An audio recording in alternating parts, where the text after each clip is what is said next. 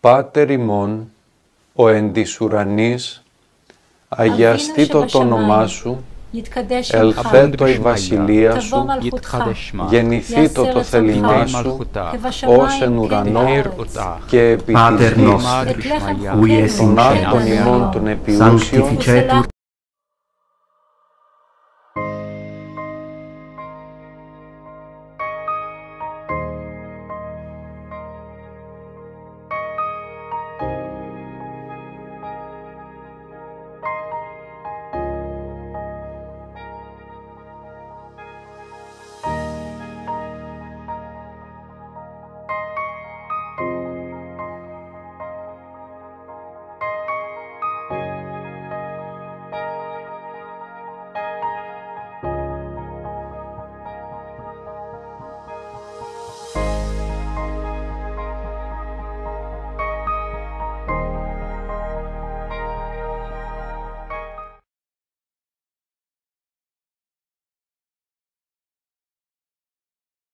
This Sunday we begin a new sermon series. We've concluded the Good Advice series, which was a lot of fun, but this is going to be a little bit different.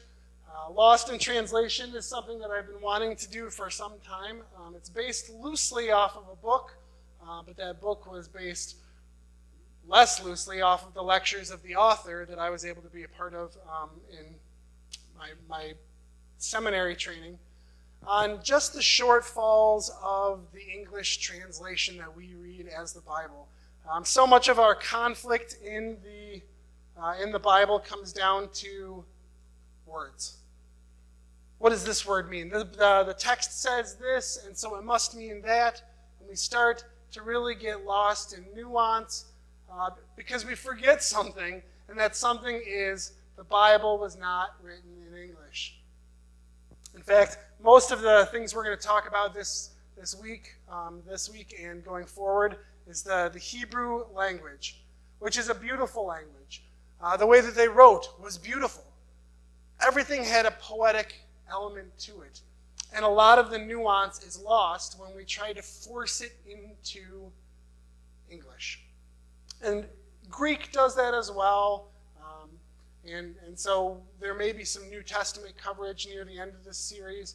But each week what I want to do is provide you with a possible resource. If this is something that's interesting to you and you want to learn how to read the Bible and study the Bible differently than you are right now, or if you're looking to start studying the Bible, then this is a great starting place. The resource that I want to point out is called The Strange and Sacred Scripture. It's here, but it's also up there. It's written in what's called ad populum, which is in a way that's easily accessible. You could read this without a seminary degree, and it will explain a lot of great things about the Old Testament. A lot of the strange things that we struggle with, the things that don't make sense, or the things that seem mystical or magical, or even just otherworldly that we don't see in our lives today, and what that might mean in the Bible. And it talks a little bit about the things that we are going to be covering this series. So check it out. It's available on Amazon. It's also expensive because it's written by a seminary professor, and they only sell like 100 of these books in their lifetime because not many people want, this isn't something that we buy and give people. So it's a little expensive. So if you're really excited about reading this and you want to borrow mine, that's okay too. So when we look at texts, when we look at the Bible, we see the English, and depending on our translation, we see the English that might be different than the English of somebody else's Bible, but we understand most of what's going on. Today we're going to be looking at a verse right at the beginning of the Bible, a passage that you may have heard before, you very likely have heard before, but you may have even read in the Bible yourself in English. Some of you may have read this when you were so young that many of the translations that I use didn't even exist at the time, because every month a new translation of the Bible comes out, and it's very confusing on to which to read. So today I'm going to put one up on the screen if you want to follow along. It is Genesis 3:7, I believe, through 4 something. You'll see. So if you want to follow along, it's right up here, but you can also follow in your pew Bibles, but that will be a different version than this. This is the account of the heavens and the earth when they were created, when the Lord God made the earth and the heavens. Now no shrub had yet appeared on the earth, and no plant had yet sprung up, for the Lord God had not sent rain on the earth, and there was no one to work the ground. But streams came up from the earth and watered the whole surface of the ground. Then the Lord God formed a man from the dust of the ground and breathed into his nostrils the breath of life, and the man became a living being. Now the Lord God had planted a garden in the east in Eden, and there he put the man he had formed. The Lord God made all kinds of trees grow out of the ground, trees that were pleasing to the eye and good for food. In the middle of the garden were the tree of life and the tree of the knowledge of good and evil. A river watering the garden flowed from Eden. From there it was separated into 4 headwaters. The name of the first was Pishon. In winds to the entire land of Havilah, where there is gold, the gold that the land is good. Aromatic resin and onyx are there also. The name of the second river is Gihon, and it winds through the entire land of Cush. The name of the third river is Tigris. It runs across the east side of Ashur. And the fourth river is the Euphrates. The Lord God took the man and put him in the Garden of Eden to work it and take care of it. And the Lord God commanded the man, "You are free to eat from any tree in the garden, but you must not eat from the tree of the knowledge of good and evil. For when you eat it, you will certainly die." The Lord God said, "It is not good for the man to be alone. I will make a helper suitable for him." Now the Lord God had formed out of the ground all of the wild animals and all the birds of the sky. He brought them to the man to see what he would name them. And whatever the man called each living creature, that was its name. So the man gave names to all the livestock, the birds in the sky, and the wild animals. But for Adam no suitable helper was found. So the Lord God caused the man to fall into a deep sleep. And while he was sleeping, he took one of the man's ribs and then closed up the place with flesh. Then the Lord God made a woman from the rib he had taken out of the man, and he brought her to the man. The man said, "This is now bone of my bones and flesh of my flesh. She shall be called woman, for she was taken out of man." That is why a woman leaves his father and mother and is united to his wife, and they become one flesh. Adam and his wife were both naked, and they felt no shame. Now the serpent was more crafty than any of the wild animals the Lord had made. He said to the woman, "Did God really say you must not eat from any tree in the garden?" The woman said to the serpent, "We will eat fruit from the trees in the garden, but God says, you must not eat fruit from the tree that is in the middle of the garden, and you must not touch it, or you will die." "You will not certainly die," the serpent said to the woman, "for God knows that when you eat from it, your eyes will be opened, and you will be like God, knowing good and evil." When the woman saw that the fruit of the tree was good for food and pleasing to the eye, and also desirable for gaining wisdom, she took some and ate it. She also gave some to her husband, who was with her, and he ate it. The eyes of both of them were opened, and they realized they were naked. So they sewed fig leaves together and made coverings for themselves. This is actually 2 stories put back to back because I want to talk about both of them in different ways, but also as them together. The first is the creation of Adam and Eve, or man and woman. And then the latter part of the story is specifically Adam and Eve's sort of hijinks in the Garden of Eden. And you might have noticed the first time that Adam's name popped up was in the middle of that second story. Before then, it was just a man, or the man. When we look at Hebrew and we translate it to English, Hebrew words have 2 parts. Their sound, which is what the word sounds like, and their meaning. Both are equally important. But many times, when we translate, we lose one of those things. we lose the meaning behind the word, or we lose the sound of the Hebrew word, right? There's not a lot of words of Hebrew that we speak out of the Bible other than places and names. The first I want to talk about is this idea of losing the meaning by keeping the sound. And we see this most evidently in biblical names. Names all mean something in the Bible. In fact, they often mean a lot to the story. But we don't know that, because other than your own name, you probably don't know what other names mean. That's not something that's common for us. To give you an example of what this might look like outside of the Bible, who's this guy? Darth Vader. So, again, this movie came out long enough ago that if you haven't seen it and I spoil something for you, that's on you. So Darth Vader. There was some build up here to a big reveal about Darth Vader, right? Remember, it was in The Empire Strikes Back, and this climactic scene where we find out Darth Vader's who? Luke's father. Do you guys know what the word Vader means in German? Father. So there was an entire group of people that speaks German that was like, well, yeah, I thought that's why his name was Vader.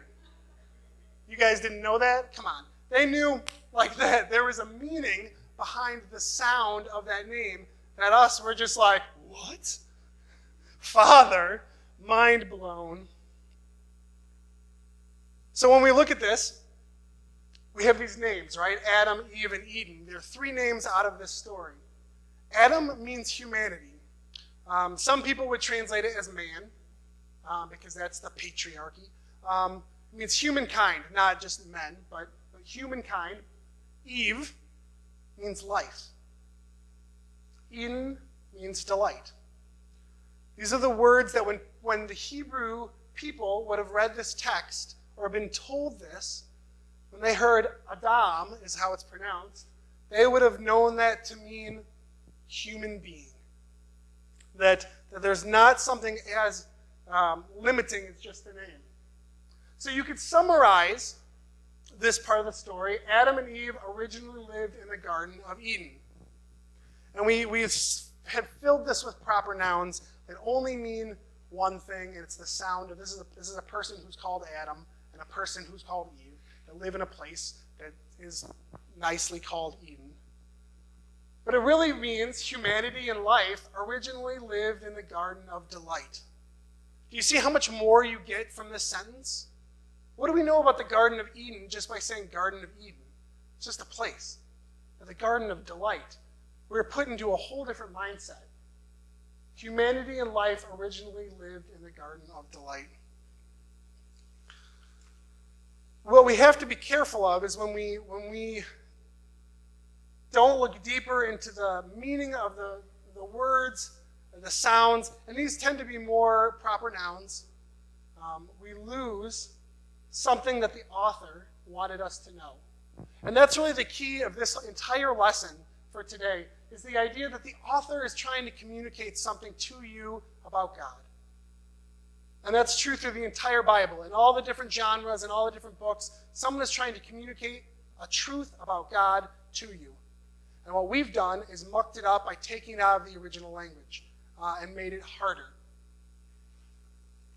Now, the other side of this coin is that we can keep the meaning and lose the sound, which might sound like it's not as important, right? Because if I were to just speak Hebrew, you wouldn't know what I was saying, so how important could the sound be?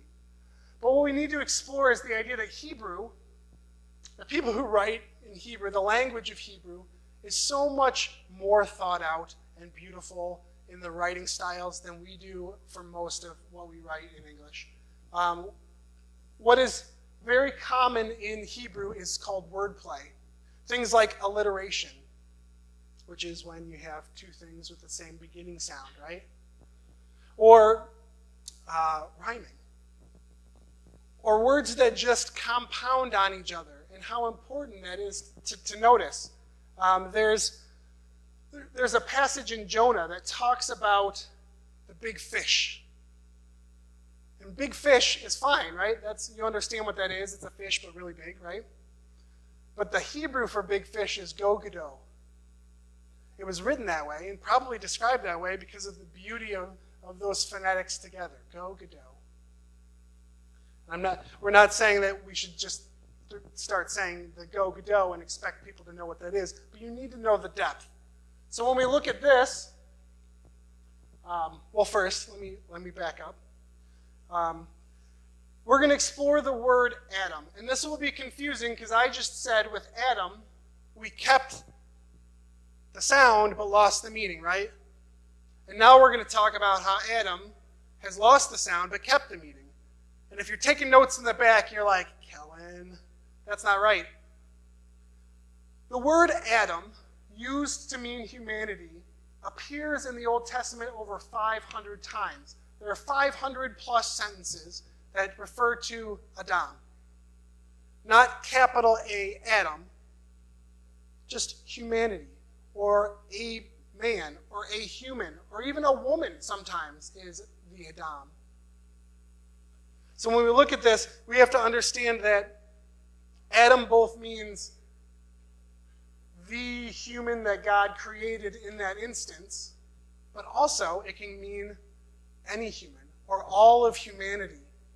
And this is where you're starting to see how confusing this can be and like what a job it would be to sit down and be like, well, these all say Adam, and we can't just all call them the same thing, right?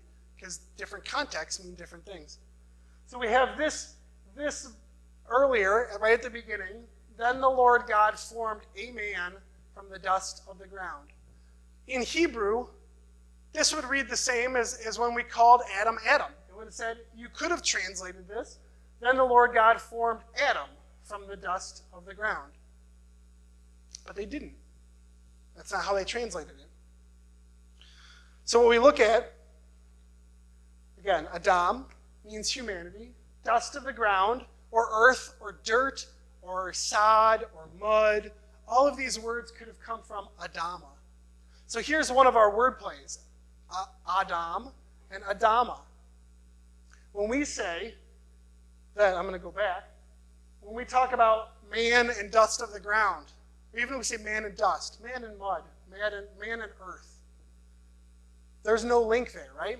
Those are two very different words that mean very different things. All of a sudden, when we look at the Hebrew, Adam and Adama, there's a connection. There's an intimacy there. Human and later we translate Adama to say fertile land.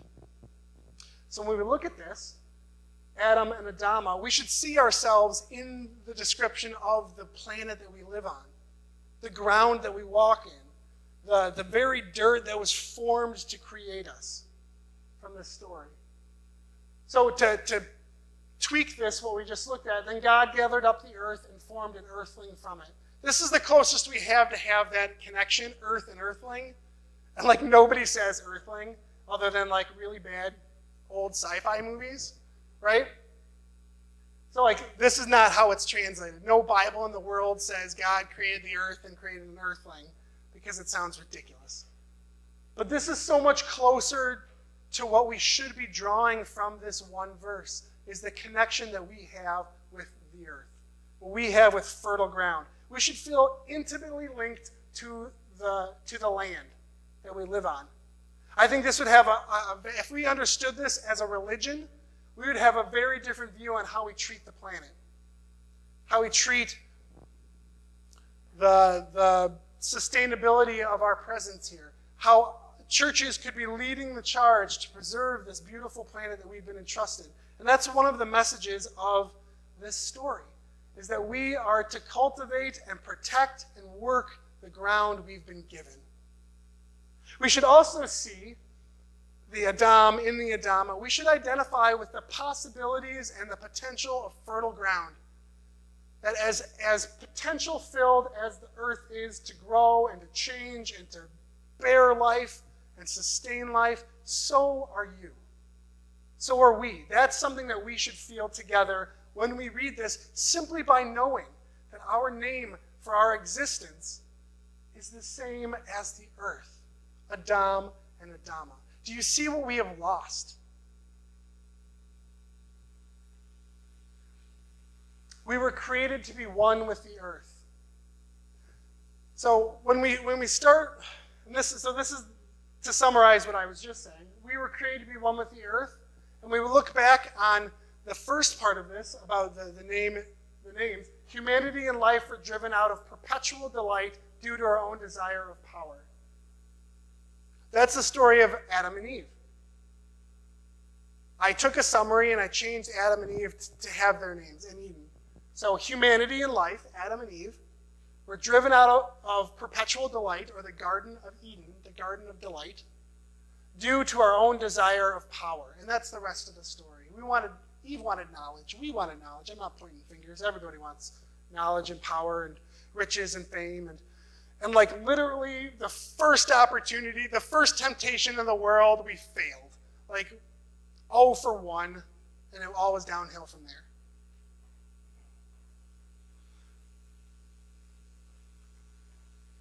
What I want you to think about when we look at the Bible and when you study the Bible is know that the letter and the ink on the page is not magical, it's not mystical. We like to talk about the Bible as the holy word of God, which is.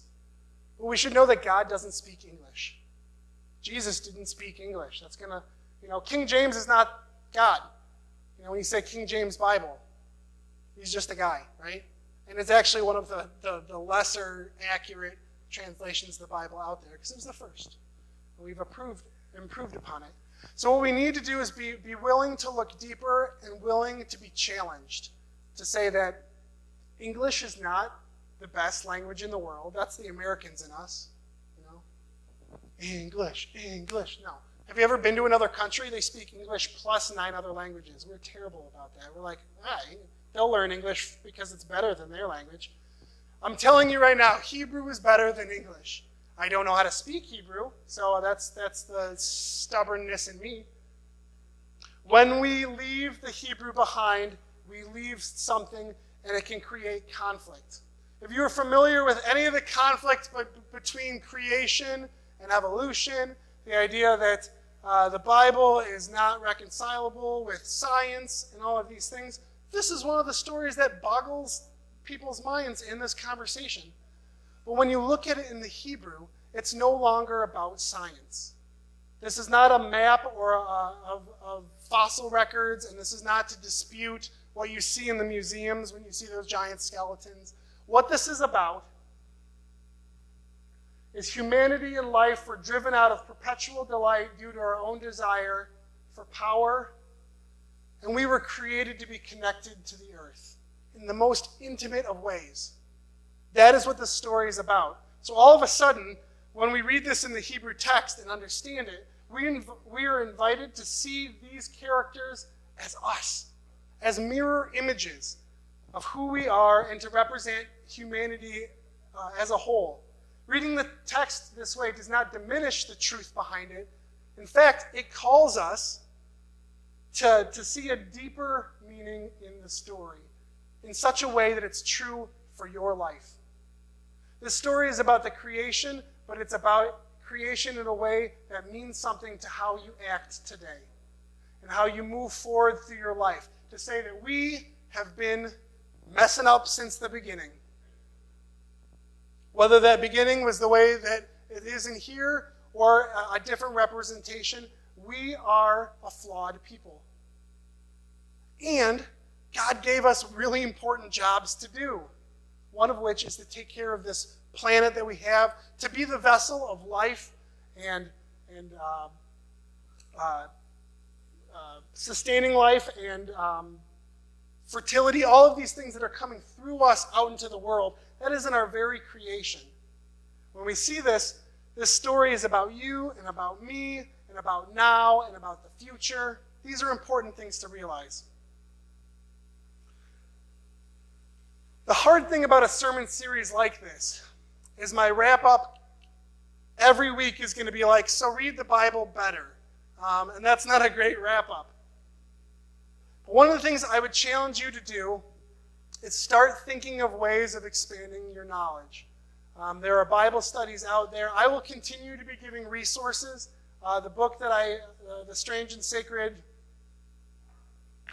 Scripture, is a really great book. I've read it 7 times now. I read it twice in preparation for today. It takes about a day. It's really an easy read. But get it. Thumb through it. Circle and highlight things that don't make sense, or change the things that do make sense. Or if you have a Bible, when they have the little numbers or letters at the end of a verse, and you're like, that's annoying, and you just keep going, those tell you something at the bottom. And sometimes it's something really cool, like Vader means father in German, and it will change everything for you. It's our responsibility to decipher the Bible if we are going to tell other people what it means. If we're going to be the experts of Christianity, if we're going to go out into the world and say we have a truth that other people don't, we have to know what that truth actually is. And the only way to do that is through Bible study. It's through understanding a little bit of Hebrew, not a lot, or at least to be willing to talk to people who know better than you and to listen. So as we go from this place, I encourage you to remember that words have meaning and they have sound. And English often forgets the Hebrew 1, 2, or sometimes both. So be an active reader of your Bible. That's how we know the Word of God. Let us pray.